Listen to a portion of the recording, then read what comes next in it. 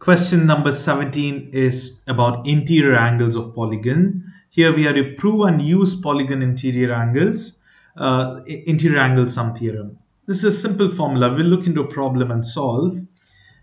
I hope you remember this formula, that is n minus 2 times 180. What does this give? This gives the interior angles, all the inside angles. The sum of all the inside angles is given by this formula. So I'll write sum of interior angles. Let's say SIA, sum of interior angles is short. This is the formula. Let me first solve it. Here they have told to find the value of each interior angle. But first let's find the total angle from this formula. How many angles are there? Sides are there. This n is side, sorry. 1, 2, 3, 4. So it is 4 minus 2 times 180. So it becomes 2 times 180. That is 18 times 2 is 36. It's 360 degrees. This is the total interior angle. Now, what is this specifying basically? This means we know it's 2x plus 5, 2x plus 7, x. It's the sum of all these. So if I'm writing x plus 2x plus 5 plus x plus 2x plus 7, that is equal to 360 degrees. Because that is the sum of all the interior angles, and the inner angles have been mentioned over here, right? Add them up. Now, what do we do here? We just have to add up all the x's and numbers separately. X plus 2x is 3x, 4x, 5, 6x. 6x equals, I'll take all the numbers to the other side. It will be 360 minus 7 minus 5. So here, what do you have? It is 12. So it will be 348, 6x. Now I should just divide. Over here it will be 300, 50, and over here how much we have? 53. Okay, x is, sorry, not 53, it's 58. Okay, this is the answer. It's 58 degrees for x is 58 degrees. Okay, now if you're thinking how to calculate, see, this is basically 348. Just use the calculator, that's the easiest way. But there is, mentally you can easily do it. When you're dividing this, just split it into 348. What is 6 divided by 300? It's 50. Plus 6 divided by 48 is 8. That's it. Now here then, we got x value, but that's not over. X value is 58. That means what is this? R is 58, T is 58. What about the other two angles? It is 2 times 58 plus 5. This is very important. You need to do it. 50 times 2 is 100 plus 16. 116 this is. Plus 5. This will become 121. Now here also you have to do the same thing. 2 times 58 plus 7. It's 116 plus 7. That is 123. These are the answers. Okay, it will be about... Where are the answers? It's 121 for Q, yes, and R and T is 58 and 58, and lastly we have 123 for S. That's how we do it. Very easy. Same method over here, just use the interior sum of interior angles, and then, okay, I just realized one thing. They have written sum of all this. What I had written is sum of interior angle. That means those are the angles itself, and then directly solve it. It's fine. You can follow this method. It's the same thing. Here as well, sum of all this J, M, L, K equals n minus 2 times 180 degrees. This is a very important formula. Substitute this, solve this. Over here we got 360 degrees. Now substitute these values and solve it up. You'll get the answer. Then for each angle you need to individually solve it as well. Same way over here. The same concept. These two are 90 degrees. They have already specified. So when you're solving here, 2 will be 90 degrees. And then remaining substitute and then solve for the individual angles. Same thing here as well. Just the number of sides changes. Here it's 1, 2, 3, 4, 5. It's 5 minus 2. That is 3 times 180. It is 540 degrees. In the previous problem also it was 5 sides. So it's 5 minus 2 times 180. And we have a real world problem here. It's about architecture, La Tribuna. So In the Uffizi Gallery in Florence, Italy, there is a room built by Buontalenti called the Tribune. Okay, it's La Tribuna in Italian. This room is shaped like a regular octagon. What is the measure of the angle formed by two consecutive walls of Tribune? Okay, that means you need to find this angle basically. It's same thing, same concept over here, but now it's an octagon. That means all the angles are equal here. Okay, all these angles are equal. So how many sides are there in octagon? It's 8, right? So the formula is n minus 2 times 180. Here it's 8 minus 2 times 180. So it's 6 times 180.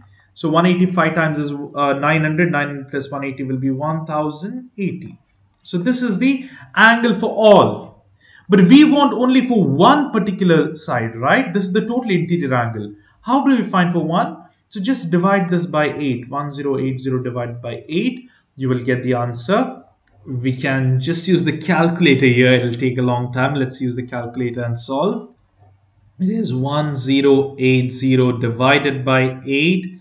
The answer is 135. So the answer is 135 interior angle. That's it. So this angle between two consecutive walls is 135. Okay. So very simple. Now this is the last problem. Another real world problem. Theater. A theater floor plan is shown over here. The upper 5 sides are a part of regular dodecagon. Decagon is 10 sides. So what is dodecagon? It's 12 sides. Find this measure. Okay, now we must understand this is actually a dodecagon. So if you complete it, these angles are belonging to dodecagons, right? So what we do now is we use the sum of interior angles n minus 2 multiplied by 180 degrees for dodecagon. Or you can take it as 1, 2, 3, 4. Let's do it for dodecagon first, okay? What is this? 12. It'll be 12. N is 12 minus 2 times 180. And this is 10 times 180. That is equal to 1800.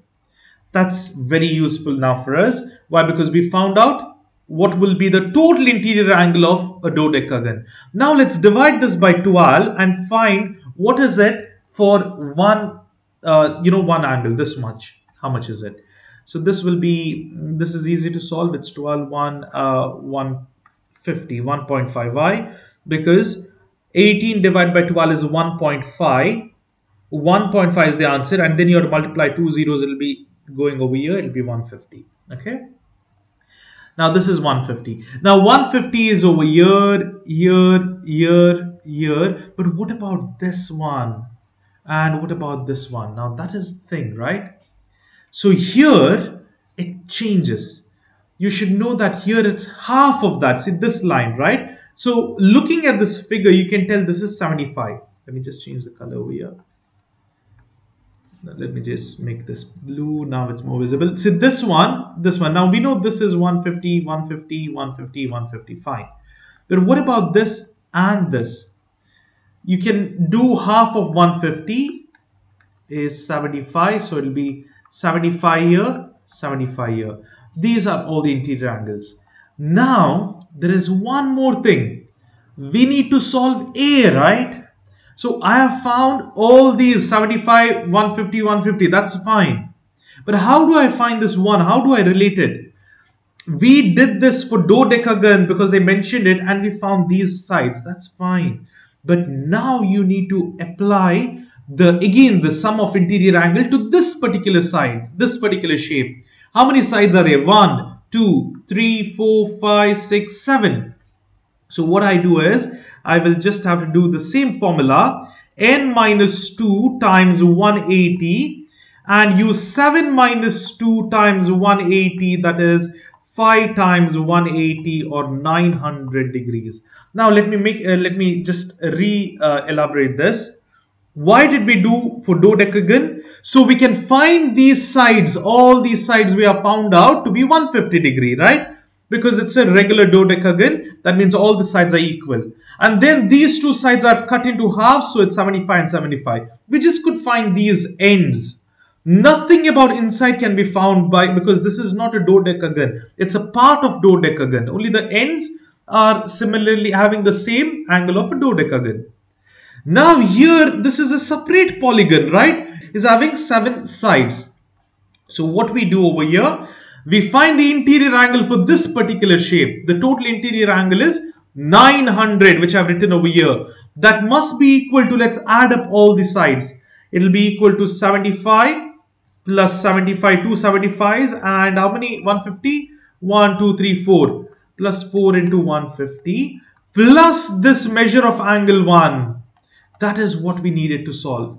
Now solve it up. Take this all to the other side. This is 150. It will be 900 minus 150 minus 300. 150 times 4 is 300 equals measure of angle 1. Now here we will solve for the measure of 1. Let's take all this to the other side. 75 plus 75 is 150 minus 150 minus 150 times 2 is 300 times 2 is 600. That is equal to the measure of angle 1. Now it will be 300 minus 150. So it's 150 degrees equals measure of angle 1. This corresponds to 150. It's not 90. It's more than 90. Yeah, it's 150 degrees.